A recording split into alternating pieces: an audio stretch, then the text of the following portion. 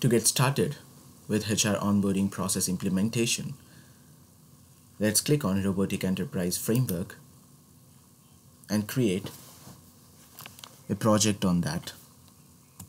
HR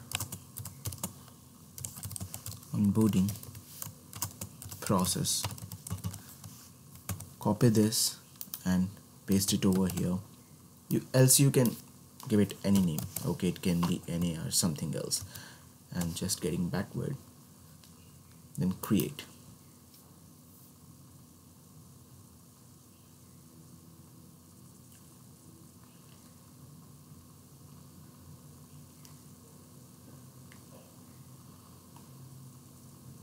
Once it's ready,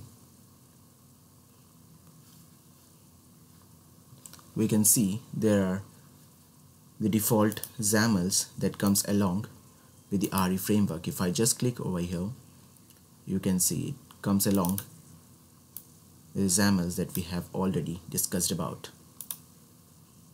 Okay, and the project file right here will include few details as name, description, the XAML that we want to invoke as a startup file, the dependencies, and the project versions, the type of language used. That was about the initial setup.